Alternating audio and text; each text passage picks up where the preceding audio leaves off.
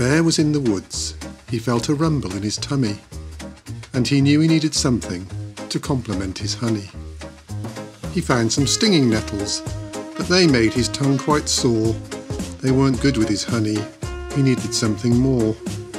He found a bunch of hazelnuts, but they were far too gritty. They stuck between his teeth. That was such a pity.